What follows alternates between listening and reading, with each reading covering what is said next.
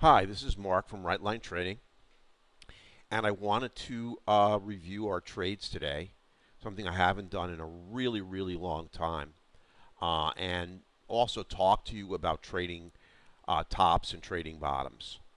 I just listened to a video by somebody else who talks about doing just that, trading tops and bottoms. And never have I listened to such hogwash in my entire life. He's not somebody I really know. I mean, I have no negative sentiment about this person whatsoever, and bear him no ill will at all. But the information that he provides is just absolute nonsense.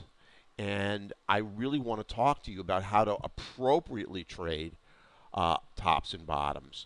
Now, this week so far, we have 6 trades and we have 6 winners, and we're up just under $1,000. And 5 of those 6 trades were all counter trend trades, trading double tops and double bottoms. Now, he believes that you have to wait for a 5 wave pattern, not Elliott, not a 5 wave Elliott wave, but some other wave, which he doesn't really go into telling you how he counts them. And after those 5 waves are completed, that is the end of a trend. Then you wait for the market to come back up to that to the 5th wave top and take a short. Now, you, according to the guru, you don't take this short off of any area of resistance to the downside or support to the upside. You just take it in the middle of nowhere. In addition, he doesn't acknowledge the fact that if a wick on the second candle breaks the high of the wick of the first candle, the trade is nullified. What that wick does is not create a double top, it creates a new high. Trading market structure in these instances is extremely important, and you can't break the high of the previous candle, or you don't have a double top, or if the second candle breaks the low, you don't have a double bottom. In addition, your entry candle should always be, now this isn't a trade, I'm just giving this as an example. The entry candle should always either engulf the previous candle, or it should be a dark cloud cover to the downside or a piercing candle to the upside. Now, a dark cloud cover is simply a candle where the body here penetrates at least 1/2 the body of the previous candle to the downside, or 1/2 the body of the previous candle to the upside. That's called a piercing candle to the upside, a dark cloud cover to the downside. You want to take a trade where there's a lot of selling conviction on a short, a lot of buying conviction on a long. I have no clue what is being talked about in this 5 wave pattern. Now remember, 90%, 95% of all day traders go broke. And the reason they go broke is they listen to the same old claptrap that is simply redundant stuff that has been busting generations of day traders out of the market year after year after year. I mean, people should understand, and these professed gurus should understand that what they're offering up to you is the same Kool-Aid that people have been drinking for the last 15 years. There has to be a new kind of paradigm. I mean, none of what this guru professes has been tested by doing 2 years of market replay data on the analysis. It's accepted as true, and that's the problem. And we believe in the guru, and so we accept it as true. And when we get crushed and run over, we're the ones that suffer. This man does not have a trading room, doesn't trade in front of anybody live, and that's the reason why. So let's get into the real way to trade a top and trade a bottom. I'm going to show you that today because those are the two trades we took. And you can see this is our dashboard. We're getting alerts on bonds, notes, and the E-mini. And if we go to the right edge, you'll see that we've got the triple quants, background bias. Everything is set up for a short. We just don't have a signal. And if we go to bonds, you can see that right here we are on a, oops.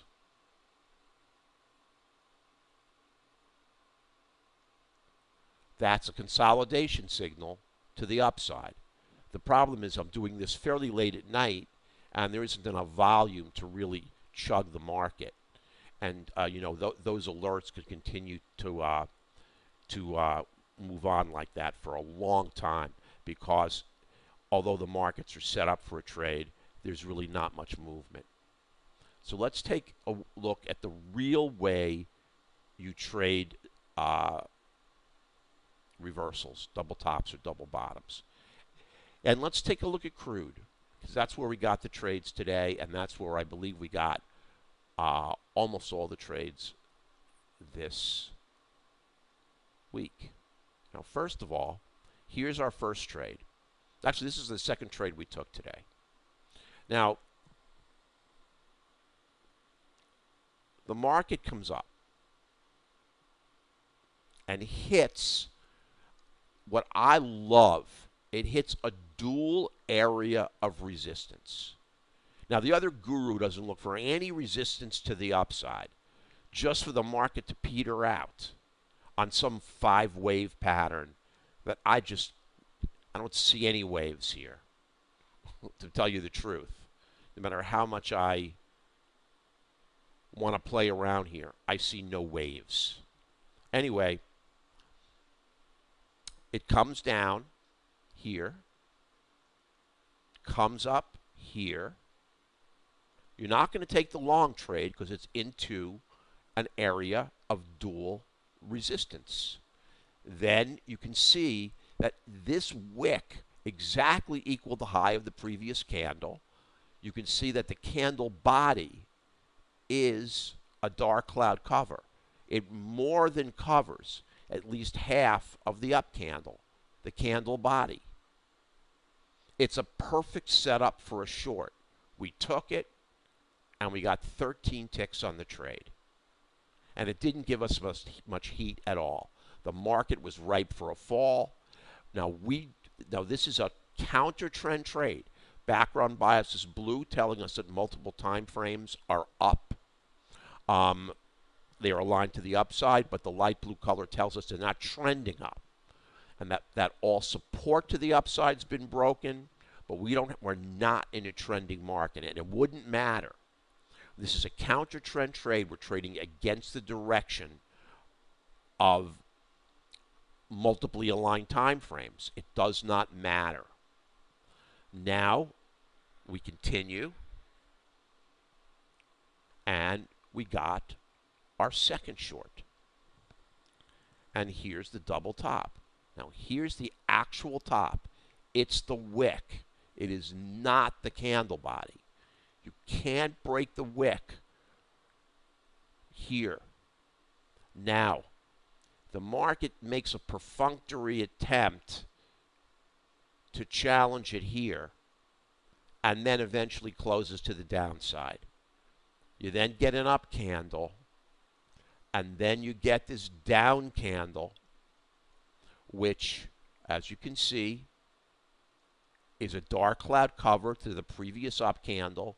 It's one tick off the area of resistance, hasn't broken the pivot high, and close enough for you to take the move down. We took it and we got 14 ticks. Now, this is the setup. It's very specific. Now, we didn't quite break the value area high on the trade, but we took it anyway because these moves are so powerful. And if you look what happened, if we didn't exit on this reversal candle, we could have taken a move that went all the way down to here. Now, here's the key. It isn't any ridiculous 5-wave pattern. What you look for is when there's an abrupt reversal to the upside like this. This is all, look at the volume underneath, right here. This is occurring on a burst of volume. The institutional guys are moving in and they're pushing the market up on extremely high volume. Now, that high volume continues, and the markets on crude is turning 2,000 or 3,000 contracts a minute.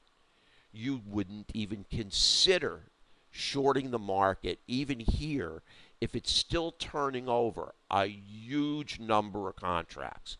As long as there's institutional participation, and we know they've created the uptrend, they can run that candle over and take you right out of the trade. What you wait for is institutional participation to end and for volume to move back to normal. You want to trade normal volume here and make sure these large institutional players have exited the move. And that's what we watch for. And that's what happened on this trade. All the institutional buying dried up. The market just sort of meandered around, eventually pushed up close to the pivot high, and then collapsed. That's what we're talking about when we talk about a double high. And those are the kind of trades that rarely fail. And I'll show you, I opened up the room this morning 2 seconds late. And actually, it was more like 15 minutes late. It was really unfortunate. Because look at this perfect double top. The market comes up here. There's no 5-wave pattern here, whatever. Comes up to resistance. It does not break it here. It eventually comes back up to the same area of resistance. It does not break the high price. And then you get this beautiful engulfing candle, which engulfs the previous green candle. And down you go for 14 ticks. Now, I didn't take the trade because I hadn't opened. Actually, the platform was open. I just hadn't arrived yet. So I was very upset at missing this 14-tick trade.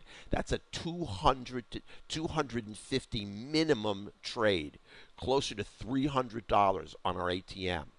That's very upsetting. And the other upsetting thing to me is that what we had was a triple bottom. Here's the move to the downside, and it's off support. Market tries to break support here. It doesn't. Here, it doesn't. And you've got now 3 green candles. Now, if you took the long here, which you could have, it's a double bottom, you wouldn't have been stopped out, but it would have given you a lot of heat. And there was no reason not to take it here. If you took it here, you got a little bit of heat. Either way, you got this nice winner in this channel, but you're trading a double bottom and a double top. And there's no 5 waves. So this is what you need to look for, and this is what you need to watch. You're only looking for a minimum of a first target. Our ATM calls for a 5-tick move. This would have worked as well. Now, this is at 6 o'clock in the morning. But here's the move up. Here's the move down. Here's the second test right here. It exactly equals the candle high of this B candle high. That high is never violated. You're in one tick below. It comes down 4 ticks, misses your first target, comes back to give you some heat, and then collapses right here to give you a nice trade. Your entry is here. You're going to go down to here. So you get 10 ticks. Our ATM, that would be $250. So you can see, as long as you have the pattern down, and it is extremely important to make sure that institutional participation has moved off the scene. Because all of us have seen markets where crude just goes up and up and up on high volume. I don't care if it's formed 5 waves, 8 waves, 19 waves, or 175 waves. As long as the institutional players are still pushing that market up on huge volume, and they're going to make new highs. You may form a double top, but it's going to get run right over if crude is turning 1,500 or 2,000 contracts a minute. And what we have here is our minute counter. This tells us how many contracts have crossed per minute, not per candle. We don't care how many have crossed per candle. If you look at how many on volume per candle, you have 2 independent variables: the time it takes for the candle to form and the number of contracts. We don't want to look at how long it takes the candle to form. We simply want a fixed time frame for telling us how many contracts are turning per minute. We can set that to 2 minutes or 3 minutes, whatever we want. But we've really gotten in the trading room a good feel for how many contracts is going to cross per minute on crude, and just hit you right in the face that it's the institutional guys. When it goes over 1,000 contracts a minute, 1,500 contracts a minute, there's institutional participation.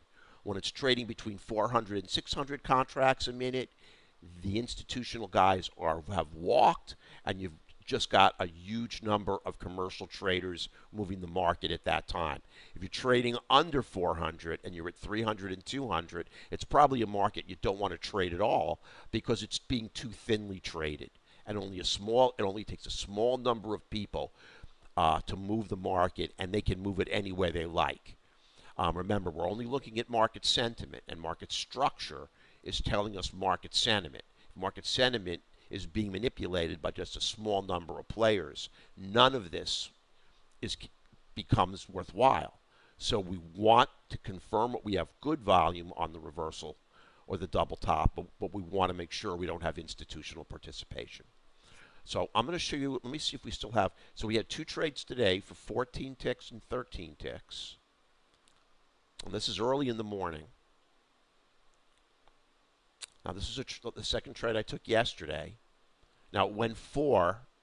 5 was our first target. It was a very risky trade, and I closed it at +2. And then we had an 8-tick double top right here. There was the high. I like it when the second candle creates a lower high. It tries its best to get back up to the pivot, but it fails, and the high is lower.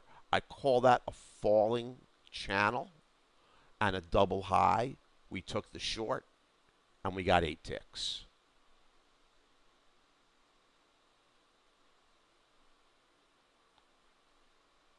And here's a 16-tick trade. Here's where the high exactly equaled the B candle high. There's the double top. Now, again, this is a great trade because it's coming off a strong area of resistance, and in a sense, it's an area of dual resistance. If you want to really trade, if you're going to trade a traditional double top, the top is here. But we've got an area of resistance here. We took it one tick below, we went down, and we made 16 ticks. I did the same thing here. This is the other short trade that we take. It's a break and retest of the 15. This is a more sophisticated trade, not a double top. And we made 15 ticks. I mean, you can't find a loser when you know how to counter trend trade. It is much riskier than taking a trend trade, but if you know what you're doing, you can do it successfully. And you have to know what to look for. And I think that's all the trades we took on crude. This was another trade we took on crude, 22 ticks. But this is a trend trade. This is not double top, double bottom. Simply a move down, move up, and down we go for 22 ticks. You can see background bias is dark pink. We've got a move out of consolidation, which are absolutely terrific trades. We've got the quant line here, red. The candles outlined in red, order flow and momentum are with us to the downside. This is where you get your nice runners. I mean, you got 22 ticks. So if you follow the rules, stay conservative, and understand how to counter trend trade, it can be very lucrative. You just have to be extremely careful. So I hope that you got something out of this. Don't look at an oscillator and don't look at a MACD. When they are working off your trading chart, they provide you with no predictive value as to how price is going to move into the future. They simply are moved by price. They are not independent variables. They are dependent variables. They are moved by price. They don't move price. And they are useless. And all they're going to do is fake you out. I mean, this man sticks an oscillator up and he sticks a MACD up, all assimilating data from the trading chart. They're the most useless indicators ever conceived together under any circumstance, but they're even worse when you're just taking them off your trading chart. And they always look great when you take them off your trading chart because they mimic price. When price falls, the oscillator falls. When price falls, MACD falls. So in retrospect, they look great. But try to use them as a predictive tool to tell you how price is going to move in the future. And boy, look out. You're going to be in that 95% in the day trading graveyard very, very quickly because they simply don't work. They provide you with no predictive power. What we look at are multiple higher time frames to define our trend. That's the background bias. And we look at correlative markets. Markets that move either in the same direction or an opposite direction with crude with a correlation coefficient of 0.7 or greater. We don't look at anything here that assimilates data from our trading chart. We looked at the oscillator. We looked at the MACD. We looked at 4 MACDs, in fact. They do not work, and this is why we don't want you to walk off the same cliff that thousands of your colleagues have walked off of simply because they've listened to the same gurus feeding them the same garbage. Don't do it.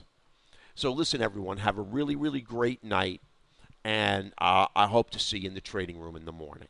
We're at www.rightlinetrading.com. You can call us at 1-855-765-6681. We have a whole new system that trades off this dashboard. This dashboard allows you to monitor multiple markets. You can have 15 dashboards up there. If you trade stocks, it's fabulous. This will only give you a visual alert and an audible if you want when all the independent variables are aligned that are required for you to take a trade with incredibly high positive predictive value. And if you're a day trader with stocks and you want to wait for a stock to line up for you to buy a trade, you can watch 30 or 40 stocks with the dashboard, with dashboards from here to here. And when they will not, and you only open the stock or bring the chart up when the alert goes off. So again, everyone, have a great evening. I wish you the best of luck in trading, and I hope to see you in the trading room. Take care.